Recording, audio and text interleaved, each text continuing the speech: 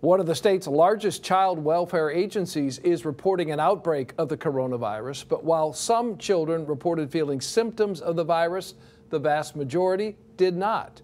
7 Action News reporter Ross Jones joins us live tonight with the surprising details here. Ross? Dave, good evening. It was not easy for Wolverine Human Services to get all the COVID-19 tests they needed for their clients, but once they did, the results startled everyone.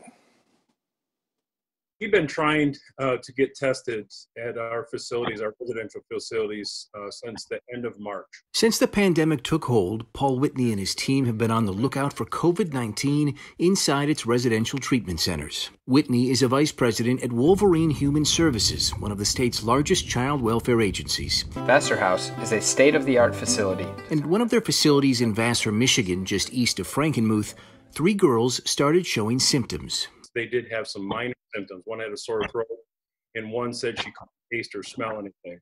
The 3 girls tested positive, prompting Wolverine to test the 35 other girls inside the facility.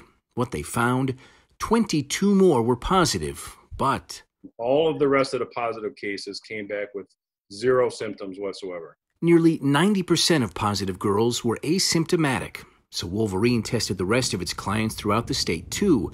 At its location just outside Saginaw, 19 clients came back positive. Again, 0 symptoms to this day, and some of them have been sick for more than 10 days.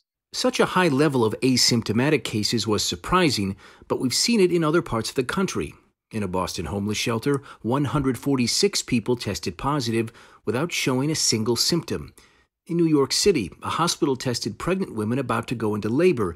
Nearly 90% who tested positive were asymptomatic. At Wolverine Human Services, those who tested positive, including 4 staff members, are now under a 14-day quarantine.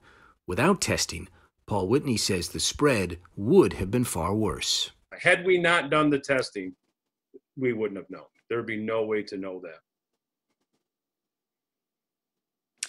Now, while 25 of Wolverine's female clients did test positive, all 65 of their male clients who were tested, those came back negative. Wolverine says they have notified all the parents and guardians of those who did test positive, and again, they are in quarantine tonight.